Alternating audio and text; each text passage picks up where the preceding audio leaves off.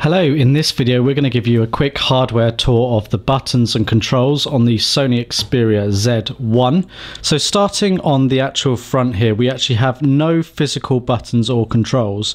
We get touch sensitive buttons that come up in the software when the device is switched on. We do have a front-facing camera up here and a variety of sensors hidden behind the glass. We come over to the side of the device. We have a cover which has a small recess that we can pop a nail under to actually open up, and this is the micro SIM card slot. So that's where you put your SIM card, and you may just pick up there's a little button in there, a little red one, and that's a reset button that we'll demonstrate in another video.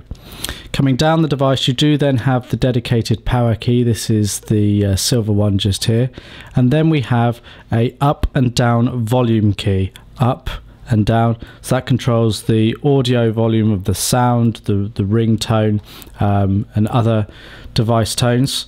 We then have a dedicated camera key in the bottom corner here, so you press that to quick access your camera or take a photo.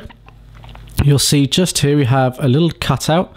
There's some light traveling through that, and that's because there's another cutout on the other corner here, and that's for attaching a strap to, so something like a lanyard. You just feed the cable through there. You've then got a speaker, a single speaker on the base of the Xperia Z1 just there. Then on the other side of the device, it's flush till we get to here. We've got two recessed gold pin connectors. This is the charging connector for the Z1 when sat in a dock. So there's an optional accessory which we don't have at the time of recording, which you sit the phone in like that, and the two gold pins make connection with the dock, and that's for charging. We then have another two covers up here that we can open. The first of which is for the micro USB port, so that's for charging and connection to a computer. You also have USB hosting and MHL video out through that connection. And then you have the micro SD memory card slot in here, and this is where you can put a micro SD card up to 64 gigabytes in capacity to expand the storage of the Xperia Z1.